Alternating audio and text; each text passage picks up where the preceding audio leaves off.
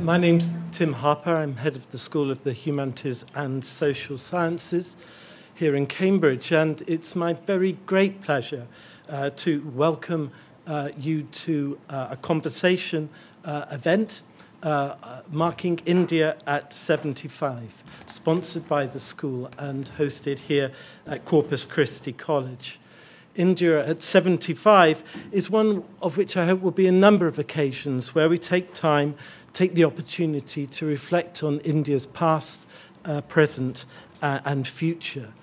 And with this in mind, it's my very great honour to welcome our distinguished guest, Mr. Rahul Gandhi. Mr. Gandhi, of course, is a leading parliamentarian of India. He's the elected representative of Wayanad in Kerala since 2019, a national leader of the Congress Party since 2004, and a central voice in current debates on the state of India's democracy, on economic development and social justice, and India's place in the world. In conversation with him this evening is Dr. Shruti Kapila, a university associate professor in Indian history and author of Violent Fraternity, India's Political Thought in the Global Age, which speaks very directly to some of these themes. It will be no surprise to anybody that tickets for this event went in record time. I'm delighted to welcome you all. I'm delighted that Mr. Gandhi took time out from his really busy schedule to spend some time with us today. And without further ado, I give the floor to Dr. Kapila. Thank you. Welcome. Thank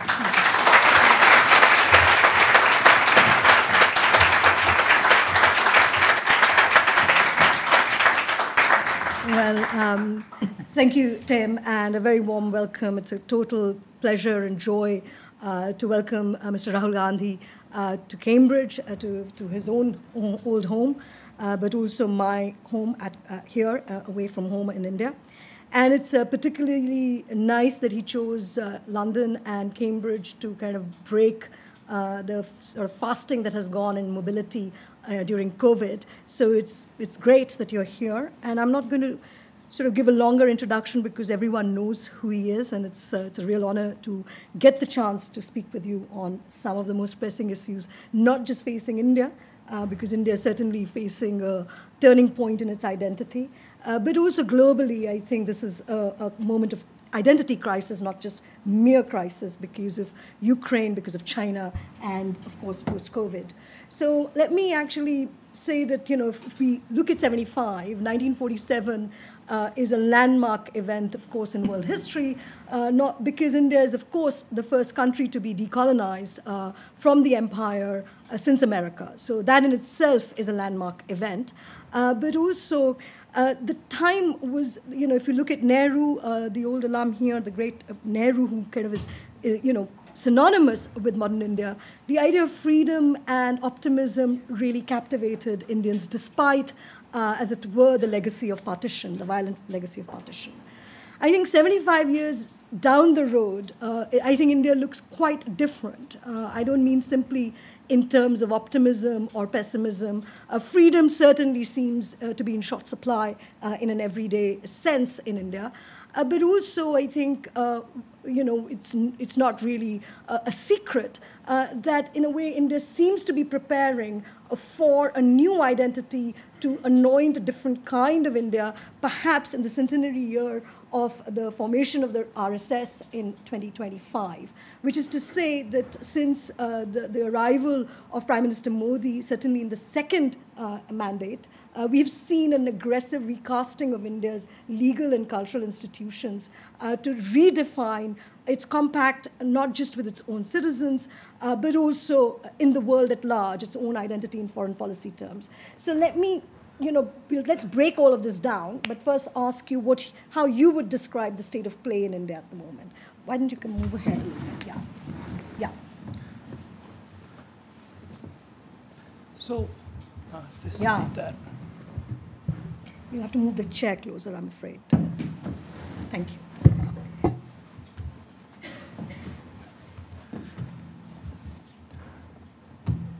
So if you look at the Constitution, and I said this in a speech in Parliament some time back, India is not described as a nation. It's described as a union of states. The exact line is, India, that is Bharat, is a union of states. And the implication of that is that there is a ongoing negotiation between this union of states, right? So in the Congress party, we view India as a negotiation between its people. Mm-hmm. The RSS views India as a geographical entity. Mm-hmm. So that's the big difference. So for us, India comes alive when India speaks, and India dies when India goes silent. Okay? And what I see is going on is a systematic attack on the institutions that allow India to speak. Right? Parliament, the election system, the democratic system, the basic structure of democracy is being captured by one organization. And as the conversation is being stamped out, the deep state is entering those spaces and redefining the way that conversation is held. And you can see the impact of this in different parts of the country. You can see this in the type of policies that are being implemented as well. So, for example, if you look at the way GST was implemented, instead of having a detailed negotiation with the states. So that's a national taxation program. Right, the GST is the tax. Instead of having a long conversation, detailed conversation with the states, it's just decided that on so-and-so date at midnight, we're going to do GST. Right? So it is, what I see as the big problem is the stamping out of the voice of 1 billion plus people. And that, I'm absolutely convinced, is going to have repercussions. Okay, so I'm considered to be a tough supervisor, so I'm not going to let you go off so easily on that one, because some people would say that actually Modi is very popular. This has a huge amount of social mandate in India, and that the victory of Modi, in several regional elections, okay, some setbacks here or there, that actually this is popularly mandated, that perhaps Indians have changed, not so much the idea of India. A democratic contest depends on certain structures. It depends on a election system that is free. Mm-hmm. It depends on a judiciary that is completely independent. Mm-hmm. It depends on a press that is fair. And very importantly, it depends on the type of money that different political formations have. Mm-hmm. Right? So, if we are fighting an electoral contest, and we are fighting the institutional structure of India, right? We have taken things to the Election Commission, and we get no response, right? There are you can see the press in India. I mean, the press, if you look at the television in India, there's one gentleman who's on it all the time, nobody else, right? So, I mean, we know, yes. That's, you see one gentleman there, and he's the only gentleman who occupies that space. Now, in a sort of 21st century environment, where your means of communication is media, where your means of communication is social media, and they have total dominance over those, of course it will affect the mandate. So you think that, in a way, the story of Hindu nationalism, how would you kind of want to assess the ascendancy of the idea of Hindu nationalism in relation to, say, Nehruvian India, or what Congress stood for, which was a multi-religious social compact? So don't you see that contest is much more about, this is not unique to India, you're seeing such exclusive forms of neo-nationalisms across the world. So how would you kind of, how would you want to sort of make a plea now for, as I said, for the older idea of India? Is it sort of worn out? Does it need? I'm not going to make a plea for it. No. That idea exists in India. Okay. And that idea is going to fight back. Now the question is, how is it going to fight back? That's right. Right? You can't impose one ideology on a place that is as complicated as India, and you can see it. So as they push this sort of centralizing ideology, you can see the result in states like Tamil Nadu, you can see the results in states like Punjab, you can see the results in the Northeast, right? So you are putting pressure on the union, on the conversation, and it's going to react. If you think that it's not going to react, well, you're in for a surprise. So then, put this on the kind of democratic map or the political map of India, do you think that this poses a particular challenge to the Indian National Congress? Because one of the things that struck me, because I teach a course on Indian democracy here, it struck me is that India is unique from other mass democracies, say like America or Britain, which have always had a two-party system, right? You had the Tories and you have, the Labour Party. And India, you've always had one national party and lots of regional parties. And that was the story for the Congress. And now do you think it's a change of hands or something else is going on? That's, I think, the wrong characterization, okay, if I might say so. No. Go ahead. Because if you look at, again, view India as a union of states. Now tell me which state has more than two parties. Tamil Nadu has two parties, UP has broadly two parties. So Madhya Pradesh has two parties, Rajasthan has two parties. No, I meant it at the national level. No. In our system, if you're going to compare a United Kingdom, right? Think of India much more like Europe than you think. That's right. Than like England, right? India is much closer to Europe than it is to England. How many languages are spoken in England? Don't shame the English now. Right? Don't shame the English. It's just, One? we grew up with three, they grew up with maybe half, two. So no, but we have to get this right, because if we're going to understand it properly, we have to get it right. So it's much more accurate to think of India like Europe and think of a Europe that is politically and economically united. That's what India achieved 70 years ago. Agreed. Right? Which, by the way, Europe hasn't achieved yet. No, it's a federation and broken again. And it's under pressure. So what was achieved 70 years ago was quite a powerful, unique thing. Absolutely. Right? But it requires conversation between these states. Now, where does the question of the Congress Party and the BJP come in? The National Party, right, is the party that stitches up the conversation. That's right. Right. So, actually, I don't see it as a real challenge for the Congress Party. I see it as a huge opportunity for the Congress Party if the Congress Party reacts to it properly. Right? And all political formations go through transitions. Right?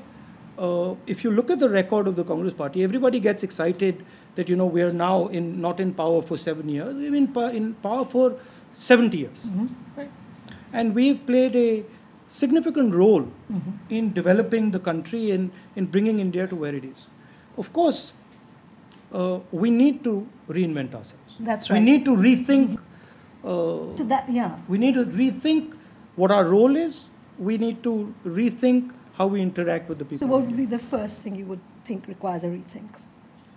The first thing that requires rethink is opening the doors of the Congress Party and bringing in millions and millions of youngsters into the party. So a new, Right. That's the first thing. Millennium. Okay. All right. Now, you're clapping, but this is not so easy. Yes.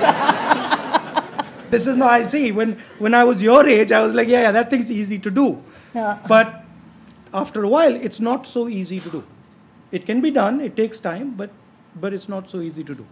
The second thing is that there's a ideological fight going on in India, right? There are two visions. One vision that says essentially the BJP vision, RSS vision, says the social order needs to be protected. Right? India should progress, but people shouldn't move up and down the social order. And what we are saying is that one man, one vote, everyone should have equal opportunity, everyone should have equal access. This is a contest.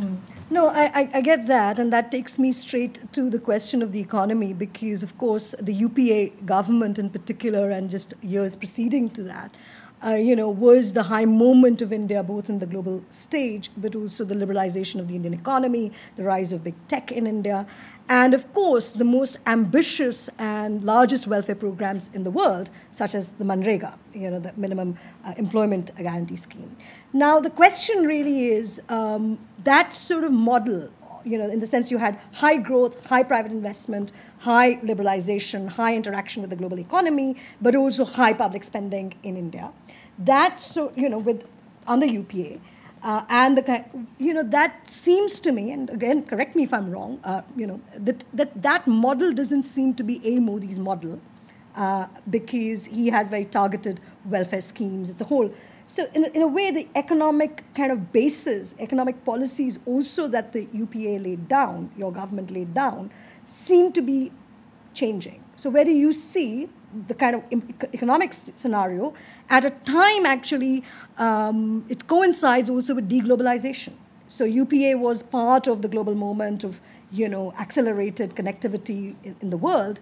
And now for the last 10 years, 12 years after financial crisis, there's a kind of slow deglobalization, which is accelerated, it seems, after COVID. And men like Modi seem to have gained under such conditions. So how would you do that? On the sort of Hindutva side and on the exclusion side, Modi is different than the Congress. Of course. Right? But on the economic side, Modi is taking what was sort of our middle of the road balanced ideas to an extreme. Right? Say more. We were trying to balance the rural and the urban, for example. We were trying to balance big business and farmers and laborers. He's not really interested in that balance. His idea is, I get the sense he thinks of the Korea model, where you have large, big sort of chaebol, right, that monopolize, and then I think he thinks he can give a sort of payoff to large numbers of people and let these people concentrate power and wealth. Right? In my view, that won't work in India. Why? You get a huge backlash.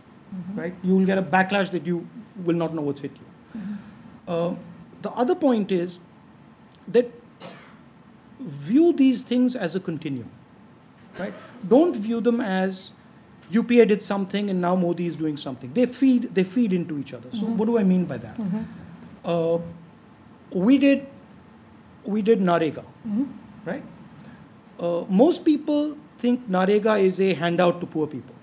No, I don't, but yeah. If you ask most Indian people, what is this Narega? They'll say, well, why are you making people lazy? Why are you giving them, money in their pocket, etc., etc. Actually, Narega was a labor market intervention, right? And Narega created a massive reaction in Indian farmers. It was a very powerful move, but it created a particular reaction, right? And then that reaction feeds in to what comes after. What I'm saying is, don't think that good policies carried out now won't later create a backlash that gets you something that doesn't look anything like what you were doing. Right? For example, Aadhaar. We had a totally different vision for Aadhaar. So let me just say Aadhaar is universal identification in India, which was brought in. Your government had thought about it, had piloted it, but it became standard procedure now in India. So we put in Aadhaar, which is sort of a unique identity. Right? And in our wildest dreams, we didn't imagine what Aadhaar would be used for. Yes. Right. So that sense has to be there. You have to have a sense that something that you do right now looks very good can suddenly take another turn under another administration. So you mean it's more about surveillance rather than about... Today? Yeah, so... Today, yeah. Aadhaar How would you describe it's become a weapon. Okay. It's become a political weapon. So that actually takes me to the question on, on actually big tech. This is Cambridge. This is the place where a lot of the tech happens for Britain. And, of course, there was Cambridge Analytica, as you know, from here on misinformation, and in which actually several Indian elections were involved, as you know, quite apart from Brexit and what happened on the international stage. You mentioned monopolies also as well. So they're two related questions, or you might want to take them separately. But it's sort of, even Biden is facing the question of monopolies, particularly around big tech. And it's going to be a big story about his presidency, whether that's going to be regulated or not. So there's the problem of kind of information around elections, campaigning around, say, Facebook and WhatsApp and other big tech. And then there's a related question of monopolies, which in India is not a tech monopoly.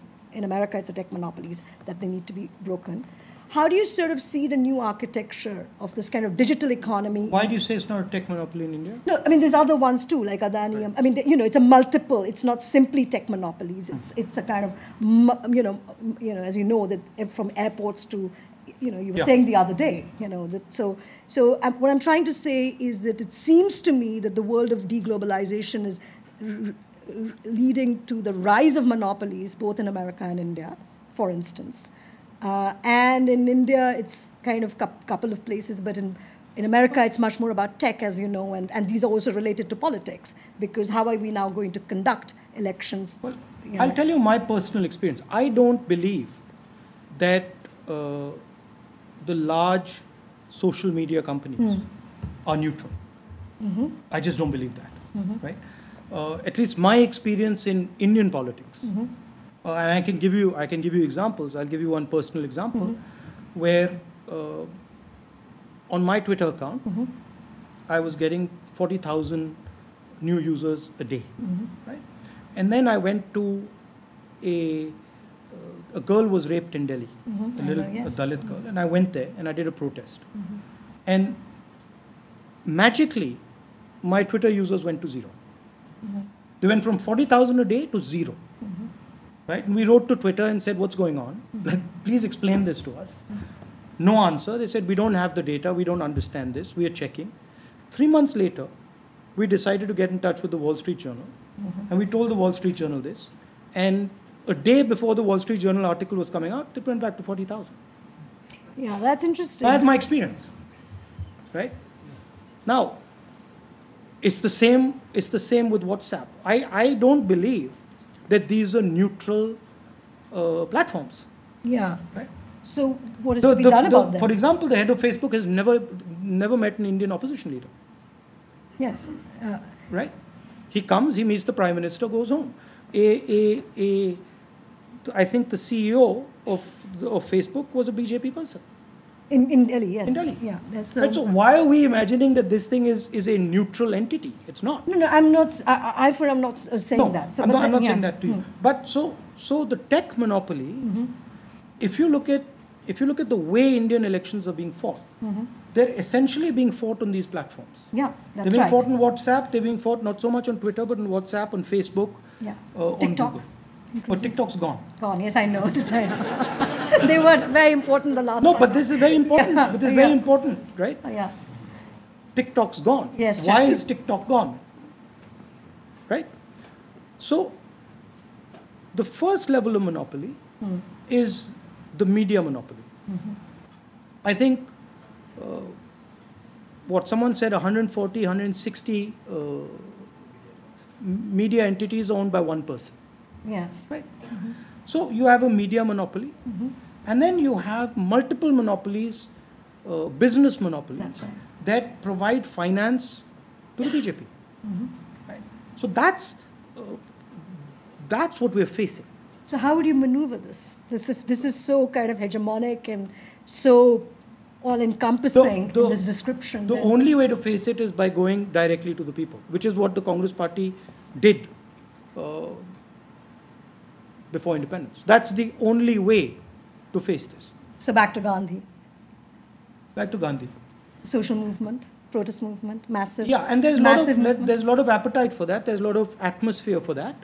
And the Congress Party needs to redesign itself to absorb that energy and use that energy to create a new vision for the country. Well, that's the...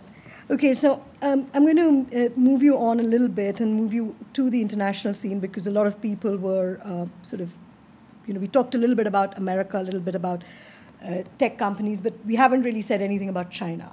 And China really is this big story for India. And I think that hasn't really been appreciated in the international press at all. I mean, I've been on several panels, and people are kind of always asking me fundamental questions as to why, for instance, India takes positions that it does currently. But we'll talk about Ukraine in a second. But there isn't enough appreciation of the Indo-Chinese issue at the moment. So tell me what you think about China as a rising global power, and in relation to particularly its neighborhood and India. So I think there are two competing visions now on the planet, right? One is the Western, India's a part of it, which is a maritime vision, and the other is a terrestrial vision, the Belt and Road, and a terrestrial planet, where most of trade moves from China through the old Silk Road to Europe, and China dominates that trade. Right? That's the clash, and that's what China is building, and what China is offering to the countries around it is the idea of prosperity. So China is saying, allow us to build your infrastructure, allow us to put in the communications backbone, allow us to put in 5G, allow us to put in all that stuff. We'll give you the money, you build your infrastructure, and then we will have prosperity together. That's what they're offering. And? Right? And it's a very powerful thing to offer, but it's not in our interest. It's not in India's interest that China expands out like this. Why? Because we're on the way to Europe, or just because we're physically there, or is it a rivalry, a civilizational rivalry? I don't see it as a civilizational rivalry, but it'll have severe consequences for India. It'll have serious consequences for India. In terms of Chinese expansionism. So why do you think the international world is not fully aware? The story is always told in terms of America and China. And which is why people because that's really those are the two poles, right? So America defends and defends one vision, and China is placing another vision on the table. Now, where I have a problem is when the West speaks about China and when the United States speaks about China, they always talk about stopping China's rise. So they have a sense that you have to stop this thing. Well, that's fine. But my question is, what alternative are you giving? Right? If China's promising prosperity, you can't say to India that, look, we will have a defense pact and we will fight with China without the prosperity part of it. Right? And so the Indian trade has to continue. Well, so to me, the real question is, if there is an alternative vision, that vision needs to actually create prosperity. It needs to create wealth. Right? But Sri Lanka and the Chinese story hasn't really worked out, or would you say it is? Of course, the Sri Lanka has gone very wrong. The Chinese have put in a huge amount of money. Huge amount of that money is being stolen, and it didn't pan out. But the idea the Chinese are proposing is prosperity. China, they've given $100 billion to Pakistan. Yeah, that's right. Yeah. And so they have a very clear vision about what they are trying to do. And it's a powerful idea. It's not, it's not that it doesn't have a basis. But from our perspective, I think we need to have an idea that provides prosperity. Of course, there is a defense angle to it, but there has to be an economic angle to it. Right. And currently, I don't see the economic angle to it. So Our relationship with the United States, yeah, for example, yeah, is hugely about defense. that's right. It's moving that way. Clearly. More and more. More and more. I mean, when we talk to the Americans and the Americans talk to us, we talk about defense. Yeah. We don't talk about, okay, how do we jointly create prosperity and create a democratic model that can make people rich? And does that worry you? What do you mean? Yeah, it does. Yeah.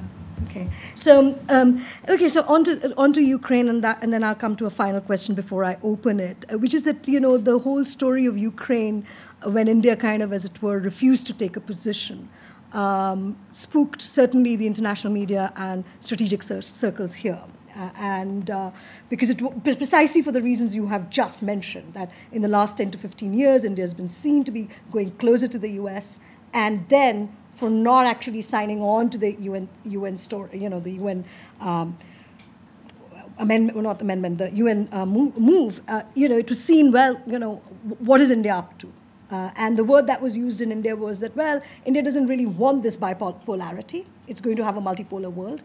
How do you read this? Is this a continuation of Nehru's idea of non-alignment, which has been resurrected in certain kind of perverse ways again, or is it? No, I don't think the government believes in Nehru's idea of non-alignment, but I think the government understood its constraints, and it understood clearly what the constraints were, and I don't think they had much of a choice, myself, right? But I think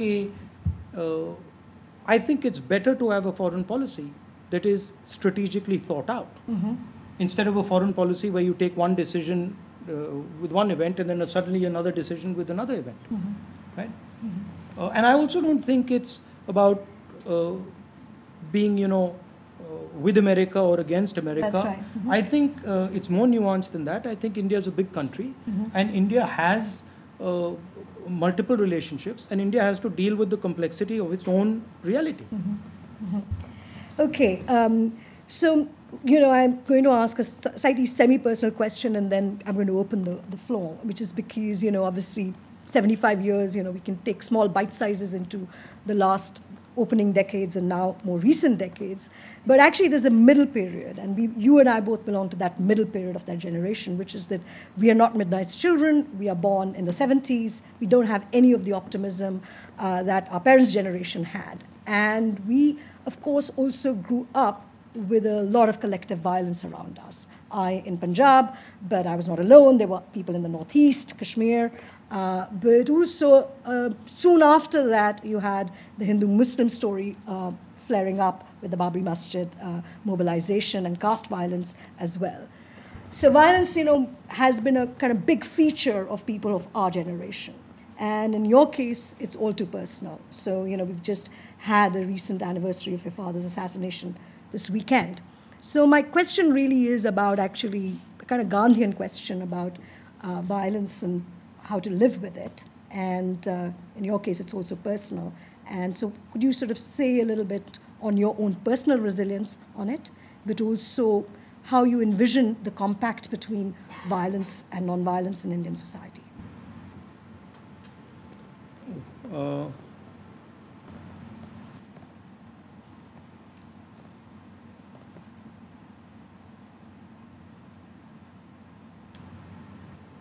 I think, the word that comes to mind is forgiveness, right? It's not precisely the most accurate. It's